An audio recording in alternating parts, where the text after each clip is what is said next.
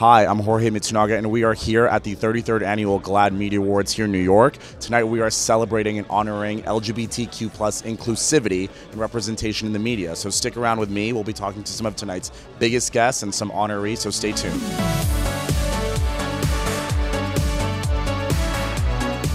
You are an honoree tonight. I'm sure you've been asked that multiple times, but tell me, what is the emotion that you are going through right now? I'm overwhelmed. I mean, I can't even point to one emotion because I'm feeling all of them. I've been here since, I grew up here. I grew up at this organization. I learned the power of visibility here. I learned how I could be useful here. I received the Glaad Award for my so-called life when I was 20. I was the youngest board member of the organization 2 years later. I worked here as the national spokesperson and the director of entertainment partnerships, where I worked and advocated for more people of color and more trans people in media. And so knowing what they consider is incredibly overwhelming to me that they chose me. How important it is for people to stay engaged, stay informed, specifically within the LGBTQ+ community? Yeah, I mean, I think, you know, just as a person, first of all, as a person of color and a queer person of color, we know what it's like to be oppressed. I've been oppressed pretty much against the system all my life. And also as someone who's been a human rights activist, it's important for me to be on the forefront of all of this and to help ensure that, you know, we're fighting for those around us. I mean, I have a mom, like a woman in my life. There are other people out here who will be suffering from what's going on with Scout right now. And if it starts there, Scout is making decisions like that against our bodies, then what's going to be next? We've seen, obviously, in addition to the breaking news that we experienced about Roe v. Wade, as well as attacks that maybe we've seen within the trans community, like attacks on Leah Thomas. What do you think is at stake if members within our community remain silent? I mean, they're going to come for you, right? I mean, someone's going to come for you and share information that could potentially make you oppressed. Yeah. And it's no different than we've been experiencing in our society for the past 400 years here in America. Right. But I mean, just step foot out of any country and you can see oppression can happen to anyone. Right. So if we don't stick together, if we don't stand up, then we're going to have more problems.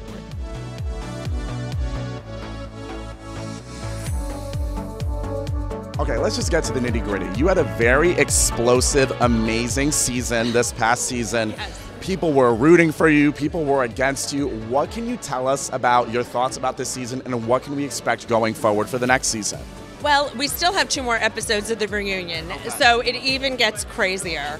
And moving forward, I think it's going to be a little rough. There's a lot of things to repair because there's definitely no resolve by the end of the reunion. But we're all strong women, and I think we could get through anything. I think one of the most contentious points of this season is that with you, you're a straight shooter. You call it like it is. There's no double standard. It is what it is. Why do you think that maybe some cast members wrestle with that? I think everybody's not comfortable in their own skin, and people don't like to say the truth, and they have embarrassment or shame about something, and they're not comfortable putting it all out there. And when someone else puts it all out there, like myself, it's intimidating or something like that, and I really can't understand that because I'm comfortable in my own skin, so I think that's the issue. I was devastated, and especially growing up with a woman like Marge Singer, who was all about women empowerment. I think we all have to band together, men and women, and because this is an attack on women. It's about pro-choice, and no one should be able to tell us what we can do with our bodies. And I think this is just, it starts here, and then what's next? It's going to be the LGBTQ+ community. It's going to be people of color. So we all have to band together and really not let this happen.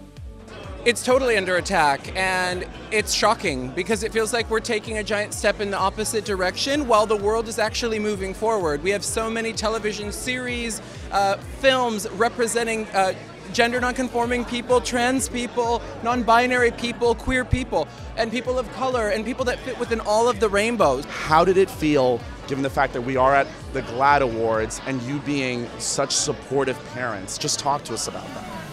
You know, so Glaad obviously supports the LGBTQ through the media, and the media shapes how everyone perceives everything in this world.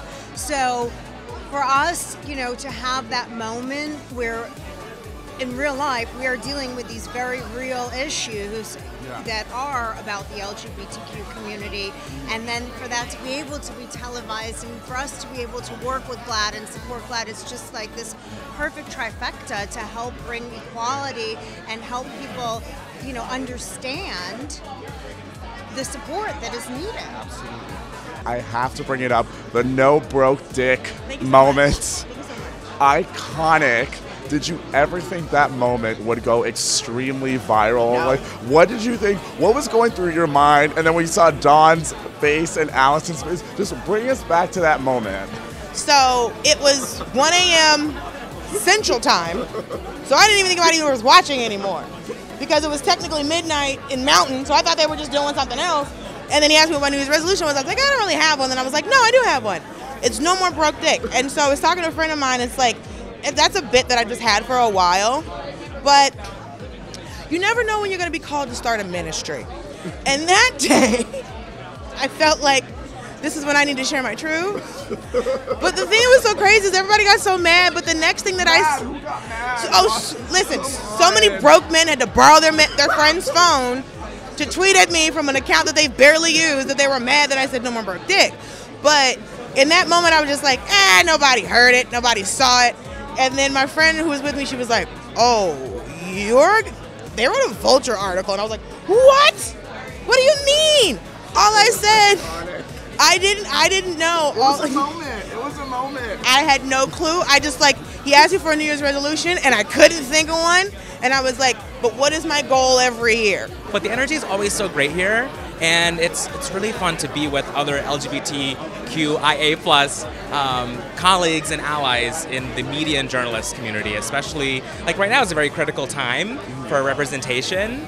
And it's really quite an event to be all here together. There's not really competition. Everyone's kind of doing their own thing in their own way, in the effort of visibility and representation and storytelling. Where do you see the future for queer spaces, specifically trans spaces, within the media or entertainment industry? Like, how do you see that going forward? I see it going forward with strength. I see it going forward with resilience. We are such a strong body of people. The things that we have overcome are astonishing. So I know that we rest and stand on those roots. So I know that it's only going to get even broader with the representation, and I'm honored to be amongst my peers, and we're all in this together. So I'm happy for the future, and I see it now. We're breaking down all of those barriers of prejudices and biases, and so it's in that teaching that we're able to inspire our youth to do the same.